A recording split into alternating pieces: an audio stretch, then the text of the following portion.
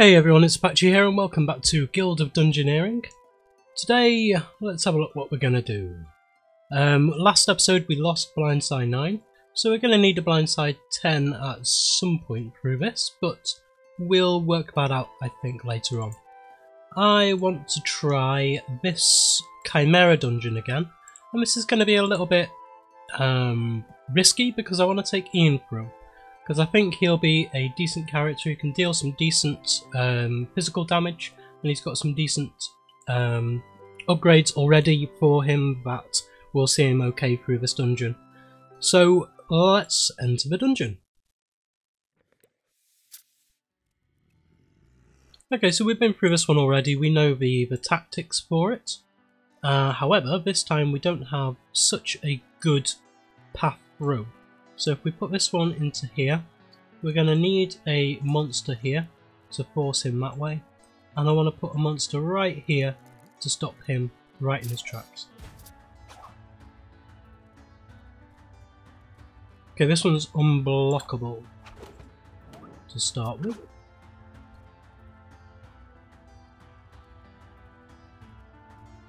I think I'm going to use this one here. It blocks it and gives me a more powerful attack.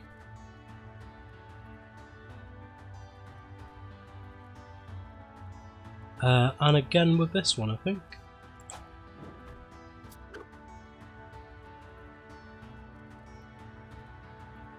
And now I can't block it, but I can deal 3 damage to its 1.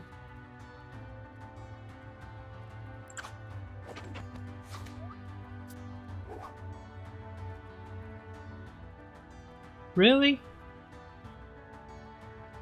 A blood-starved bat?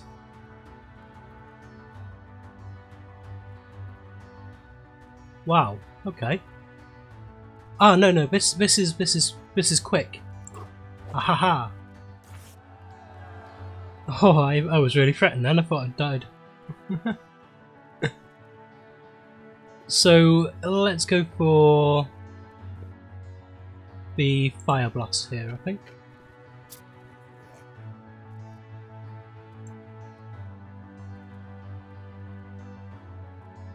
Now I want to come down this way, I think. I need to put some gold into this room, and I need to put another monster here.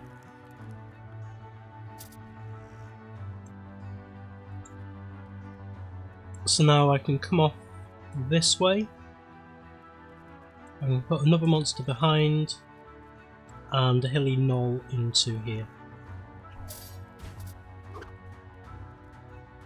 Okay, I need to remember that all of my physical attacks are quick. That's one of the main reasons why I brought this guy through here, so... I've got decay on this round as well, I need to remember that. He doesn't. I discard a card, so I prefer to get rid of the higher damage card.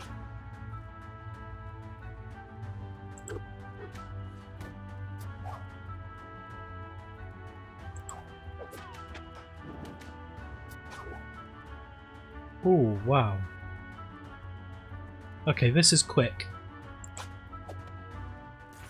Thank goodness. That all physical damage or quick ability has saved me probably in every single combat with this guy so far. So that's the one I want, the Flame Strike. Yeah, that one will do. Gives me another heal as well. Okay, I'm not really able to come off any other rooms here. So I'm going to put the snake into here, he's the easiest fight. I'm going to put the worm into here, he's the hardest fight. And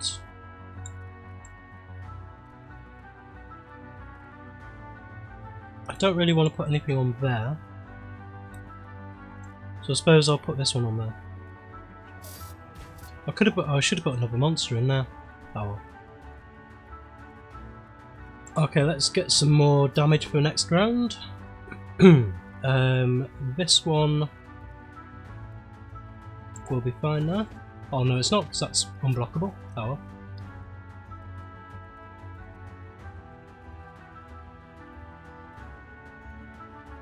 Yeah, I think I'll be happy with that one.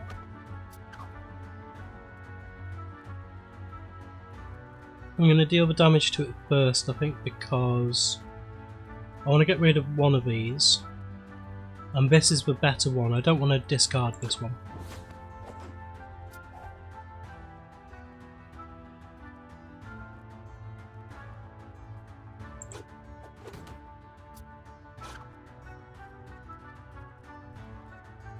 Put 3 damage here on this one. Now I can beat it with this one.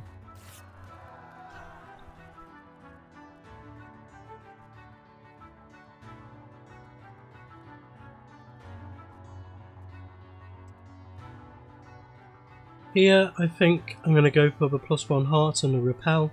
Okay, I'll get 1 stupidity card, but that's okay at this point. And now I need to put some more rooms in, so I'll put that one there and that one there. And put a monster in there, I think. Keep it away from me. See if I can get anything better this round. So put 1 room in. The owlbear there and the scorpion here.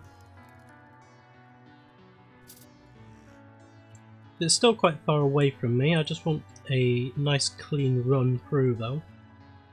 And I've still getting my level 3 ones.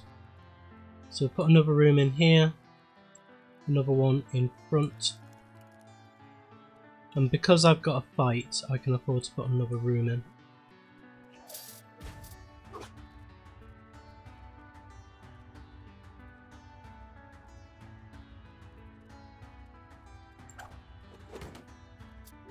Now, I've got quite a lot of health now, so I should be much safer through this.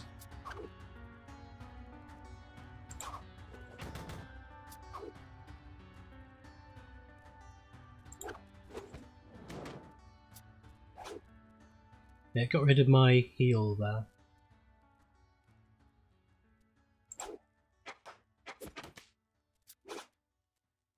And this will kill it.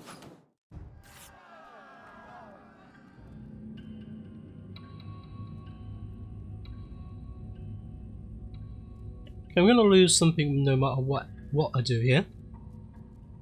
But I think I'm willing to gain some healing for the loss of 1 maximum hit point.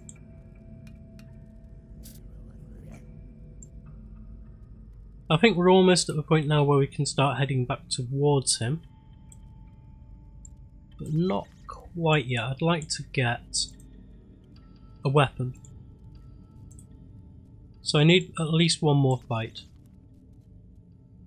And we'll start coming down this way.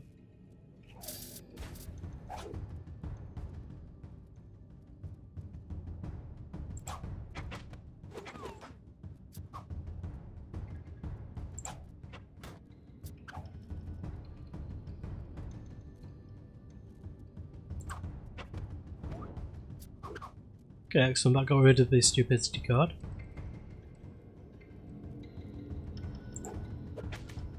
I've got enough cards to beat him now with that. This isn't going to kill me, I don't have any traits that would make me lose an extra heart. Because it is going to attack first rather than this one. So this should be fine. What? Come gather round and listen now to our hero's epic tale. 'Twas of an epic journey, but also an epic fail. I'm going to have to watch back the footage from that. I'm not quite sure what happened. I think I might have missed something quite major there. Damn it, I really liked Ian as a character as well. I'm going to have to get another ranger. Right. Blindside, the next ranger that comes up will be Blindside 10, and we'll try to take care of him a bit more than we have with the other Blindsides. We've had 9 to just throw at different missions, but now the 10th I want to try and keep. So let's return, find out what we're going to do. We have Luna, Shapeshifter, I'm definitely going to keep that name. We can't actually do anything in the guild, so we'll head back out. Let's try this mission here. I want to keep Luna safe. So who should we take through? Let's have a look who we've got. One we haven't actually played with yet is the Barbarian. This is probably going to be a very physical damage round with the Atin.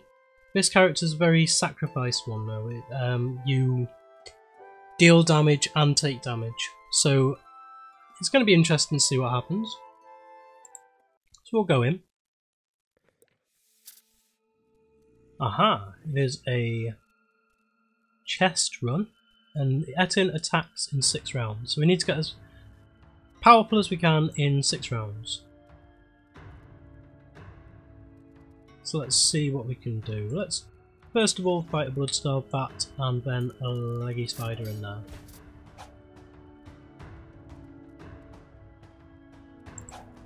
Withstand means that I can't die, I think.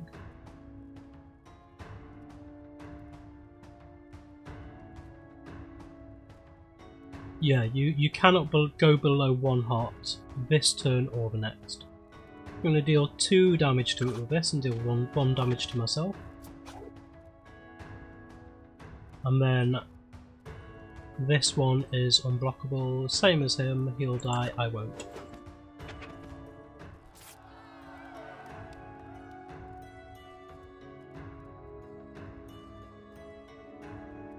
This one gives me Tenacious.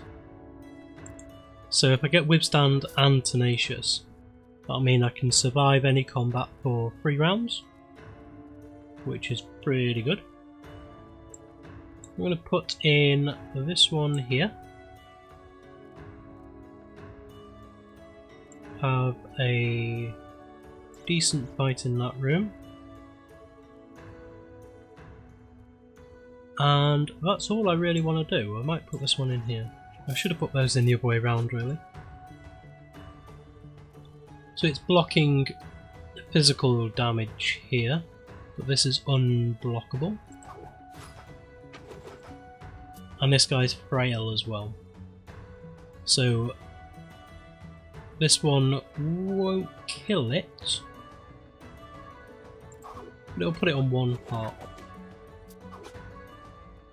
And then this one will kill it. There we go.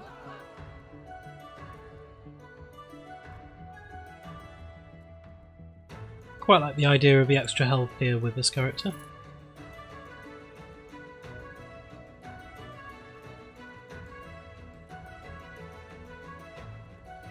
However, being able to refresh my health is quite huge on this.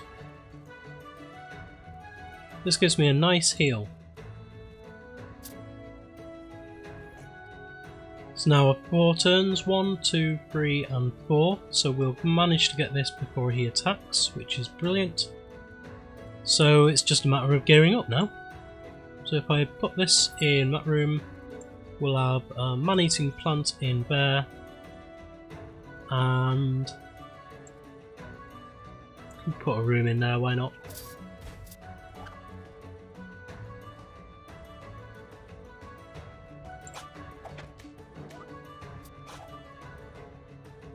I quite like having this at the beginning of a fight. It gives me options, but it's not very useful at the beginning of a fight. So something which gives me a bigger hand size may be better, or maybe very useful for this character, so that I can have that in reserve within my hand.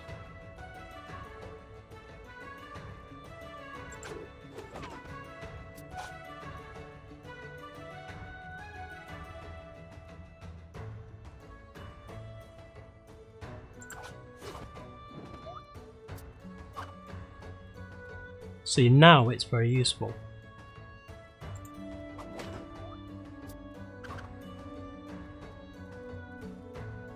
Because I can use something like this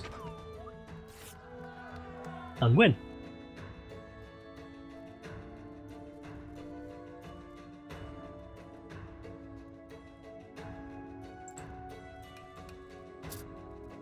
Go for that because I'm not going to lose anything with it, essentially.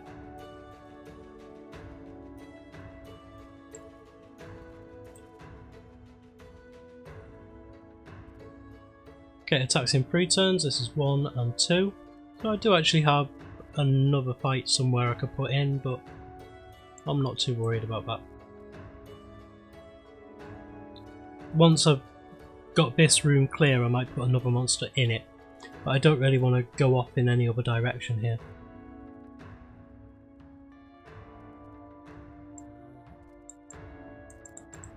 And now I've got a closed loop. I can't actually put any more rooms in.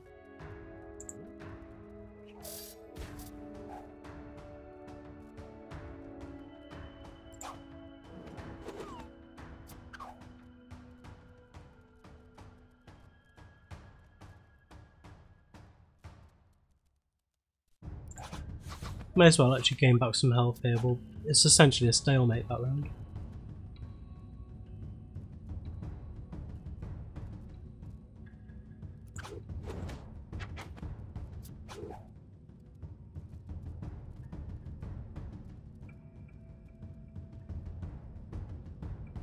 Gonna do 3 damage.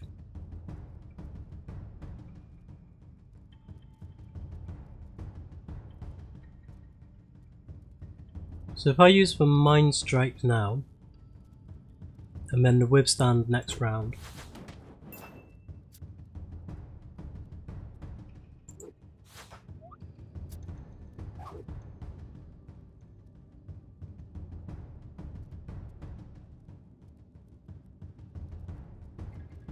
now if I use this one, because I've got the Withstand,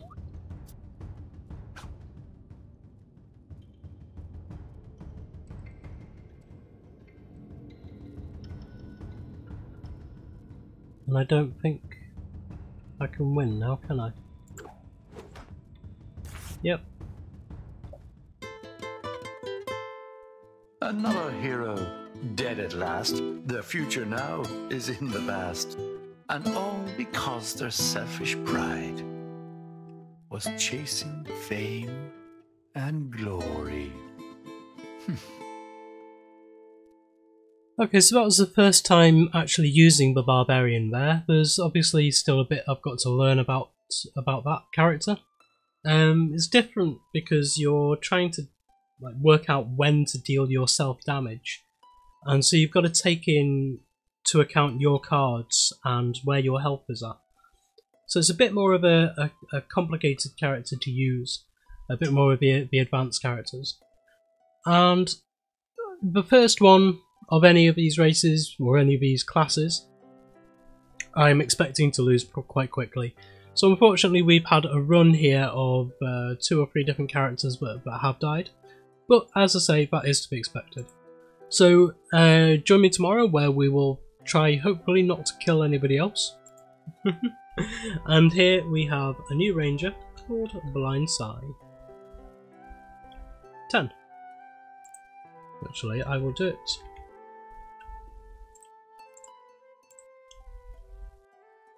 Blindside space 10. There we go. This is the maximum amount of characters you can have. So we will close. And yeah, if you've enjoyed this episode, please like, comment and subscribe on the video and to the channel. And I will see you tomorrow.